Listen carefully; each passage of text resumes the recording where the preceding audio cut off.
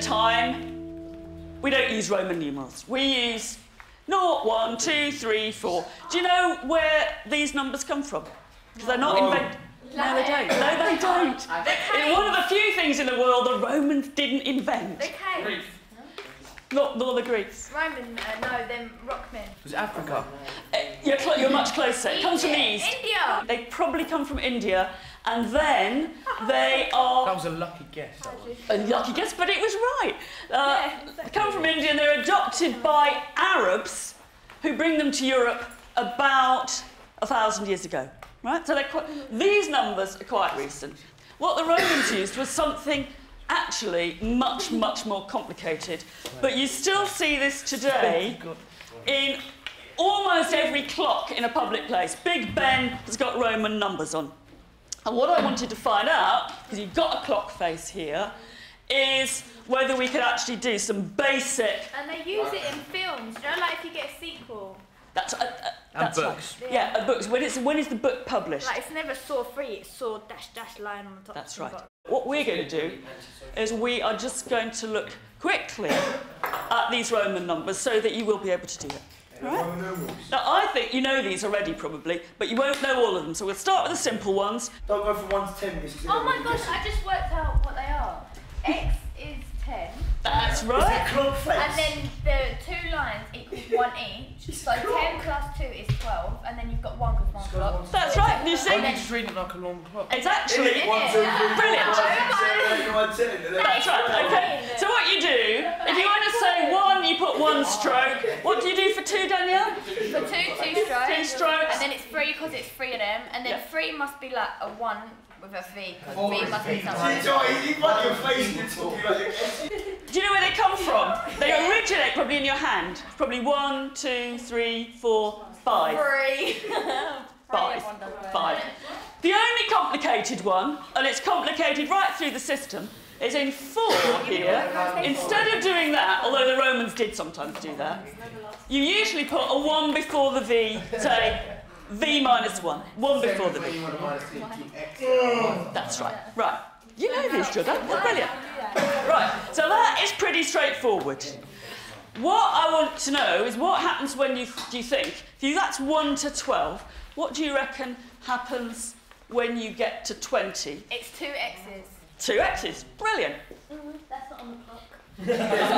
So she must have known. I know. Is that something? Come on, what did you want to say? 10 is X. What is 20 going to be? What's 30 going to be then? I don't know. 3 X. You can't count past 10 because you run out of fingers. Does anybody know what 50 is? L. Brilliant. So what do you think 40 might be? XL. XL. Brilliant.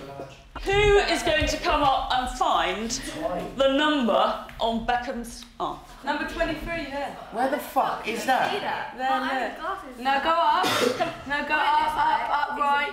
Go right there. Oh, yes, he's got an ordinary number. Can somebody find the Roman number? It's there. That's right. Right, this is what Beckham has got on his arm. So it's 8. 8. Okay. Then it's got what? Hit Jamal, you haven't finished yet, mate. Oh. Why it's just a V. And then what? 5. Mary, half any excuse a to touch Beckham? What Beckham has got on his arm is V11 8 5. His mobile number. Is it? I wonder. Try ringing it.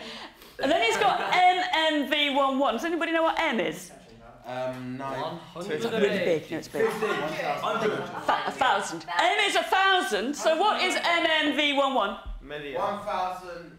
N is 1,000. Yeah. So M 1,007. 2,500. 2007. 2007. Right. 8 5 2007. It is some very important day in the life of David Beckham, which I think. His baby was born in 2007. So it's probably that, isn't it? One thing that's incredibly difficult in Rome is to add up and subtract. And the thing they didn't invent, and we do, and what makes their number system, if you're a mathematician, this would mean much more to you than it means to me. There's no 0, there's no naught. So Rome doesn't have a sign for 0. What we're now going to see is some Romans actually writing them themselves. Mary, are you doing these drawings? Yes, she is. A Roman did that, Danielle. It's another bit of graffiti from Pompeii. You remember me seeing his, Rufus S with the big nose. It's Rufus. What do you think these little characters are, actually? Has anybody got any idea? Army men, then people with... They're jousters, isn't with they? You're close, Carl. swords. Gladiators. Has anybody seen the movie Gladiator? Yeah. So did I. Gladiator was actually quite lifelike. And what you've got in every town in the Roman Empire is you find gladiatorial competitions of guys, the equivalent of David Beckham in the ancient world, in the Roman world. Gladiators were celebs, right? They were... Danielle is looking deeply unconvinced by this. And probably people used to bet on them, but of course they were celebrities with a rather short lifespan, because if they lost, what happened? Yeah, that's right. People said, do you want to kill him or not? Sometimes they got killed. Let's find out how many fights he's had. He's called Ocean, Okeanos. He's had 15. He's had X111. How many fights? X111. 13 fights. This guy has had 4 fights, and this one lost. So maybe he didn't ever have any more fights than 4. Do you know where gladiators fought? In the Colosseum. They fought in the Colosseum in Rome. You've been there? We're now going to start thinking about Latin language again for the last time. What we're going to do is we're going to read a simple 2-line poem written by a guy called Marcus Valerius Myrtialis. This guy lived about 90 AD. What does AD mean? I know before Christ. It means after Christ, and it's also Latin because it's Anno Domini. He lived in Rome about 90 AD. He actually came from Spain. What this guy Marshall did was he wrote loads and books and books and books of tiny little poems. When the Colosseum was opened, great spectacle, in about 80 AD, Marshall wrote a whole book of poems saying what great gladiatorial spectacle there had been in the Colosseum. People were put to death on pyres in the arena. It was really... And Marshall commemorated all this, said how great it was. But here we got one little poem, which I have chosen because it's pretty easy. But most people would do this after they've done Latin for about a year, right? So we're going to be... So I'm going to help you quite a lot. It's a 2-line poem, right? Yes. Is this your favourite poem?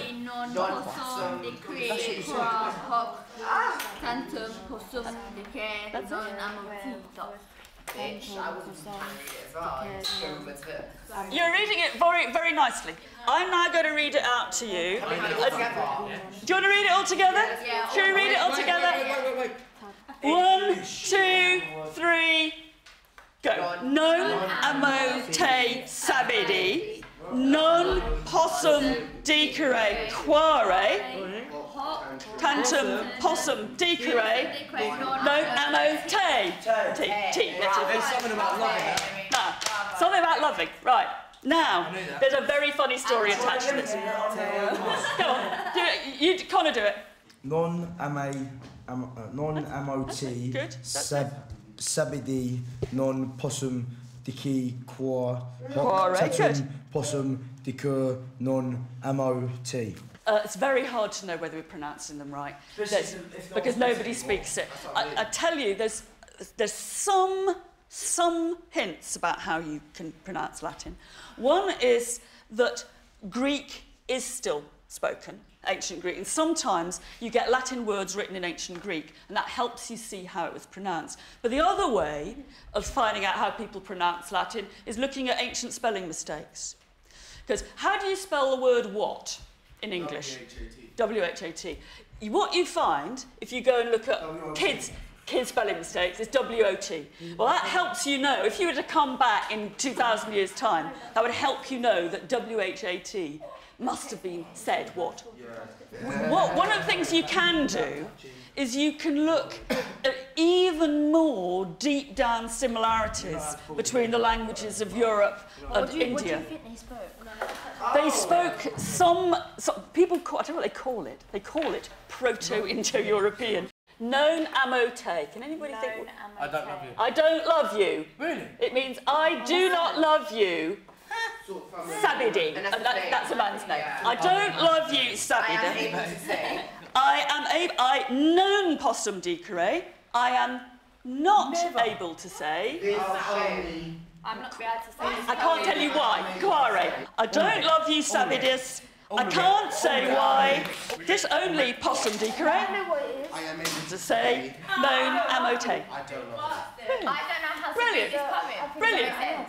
He goes, I don't love you in his Yeah. name. Yeah. And he says, I'm not able to say, To say why. I think Say why. but the only Yeah. the No. only Yeah. the only thing I'm able to say is I don't love you. Yeah. I'm only able Can you do it, Danielle? What, read it? Yeah. Can you translate it?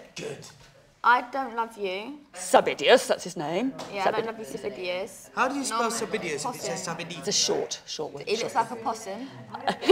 I I don't know how to. I cannot say why. I cannot say why. Something, love again.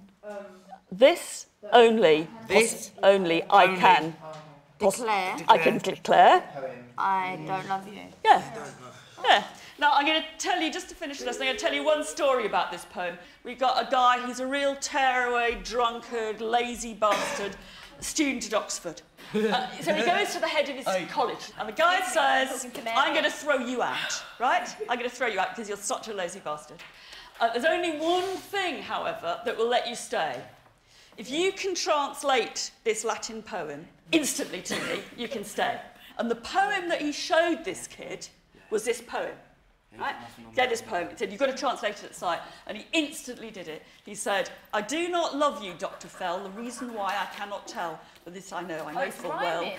I do not love you, Dr. Fell. This doesn't rhyme, but in English he made it rhyme.